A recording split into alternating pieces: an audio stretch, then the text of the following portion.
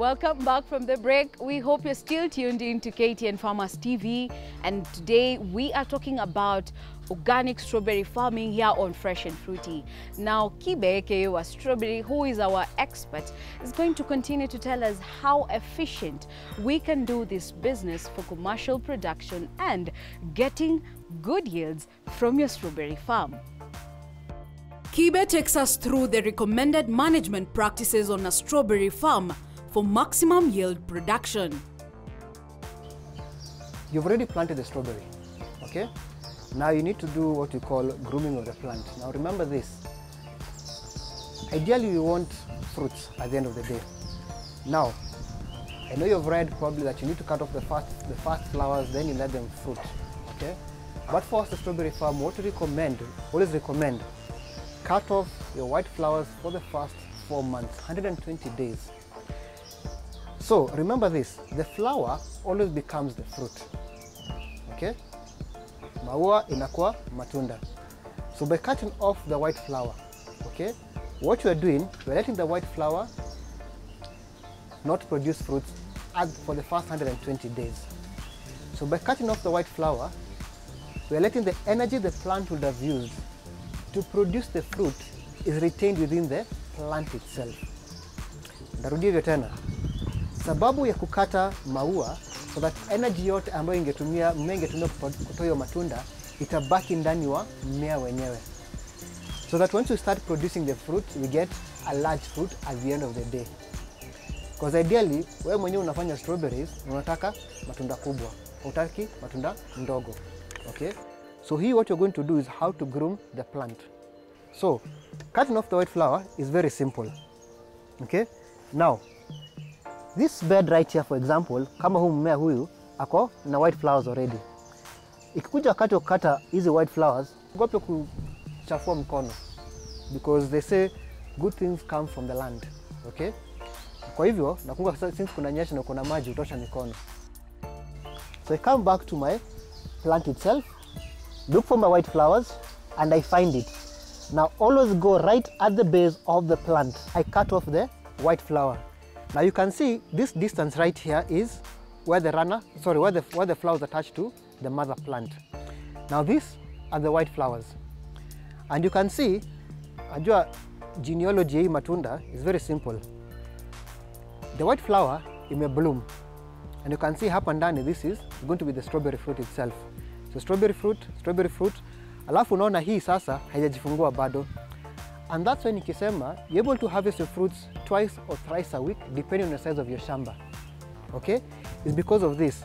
So twice a week. So let's say Monday. So Monday, I'll harvest these 2 fruits. Okay? That's my first time of harvesting. Friday, my second time, nita harvest huyu. Because now huyu atakuja bloom, akue matunda. Okay? And this process is an ongoing process, over and over and over and over again. That's why when you're doing the strawberries organically, they'll be in your shamba for 2.5 years going to 3 years. Okay? So, umeona how we have done the preparation, how we have planted, how we have cut off, and the reason you're cutting off the white flower. Pruning and weeding are among the important management practices in a strawberry farm. This aids in keeping the bed clean, preventing pests and diseases, and providing ample space for the fruit to develop. Like any plant, generally, okay? Utaanza kupata vitu kama dead flowers, dead leaves huko ndani. You need to do what we call pruning at the end of the day, okay? Now, one thing you'll realize, the advantage of using the black or the silver paper mulch, unapata that your weeds are very minimal at the end of the day, because the paper suppresses the weeds. And the only weeds that we actually have ni hizi hapa, and you find that the weeds are always just outside the bed itself. So hizi, just prune them off. Now you have 2 options here. Either just prune off the weeds, either throw them away or now put them in your compost. Okay? Simple and done. So, tumeprune hivyo. Now when it comes now to pruning off the dead leaves of the strawberry plant itself, it makes my work much easier at the end of the day. Always prune your dead leaves from the bottom going up, because unapata all the dead leaves, they're always right at the bottom of the plant itself. You're going to cut right at the base of the plant, okay? And we cut, and we cut, and we cut, and we cut, cut like that.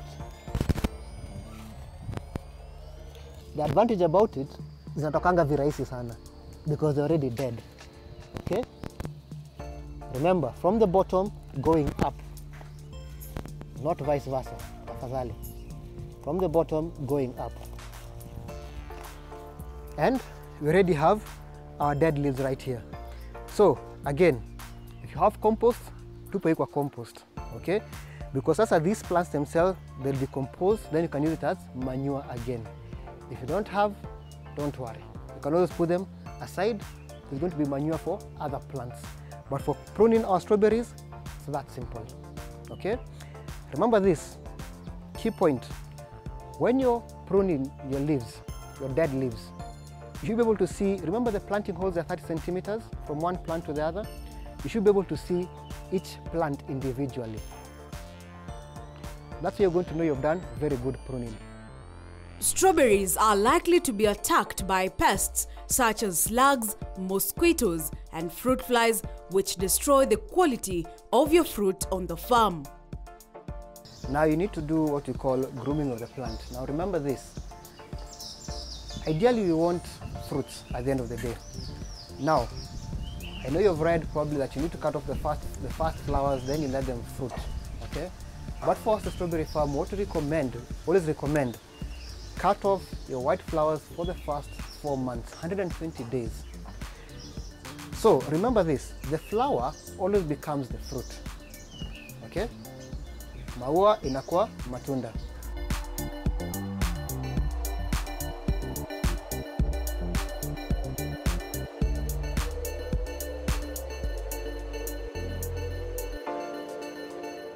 We have come to the end of our today's episode on organic strawberry farming, and it is my belief that your comments and feedback have been answered by our expert Kibe, aka wa Strawberry, because you can also reach to him and visit this demo farm and also learn how to grow your strawberries organically. Now keep the conversation going on our SMS platform, that is 22071, and also on our Facebook and Twitter accounts at Farm Kenya 254. Tell us what you would like to learn on our Fresh and Fruity show, and we will go right to it and assist you to make money from your fruit business. I have been your host through the show, Margaret Werimo. Until next time, goodbye.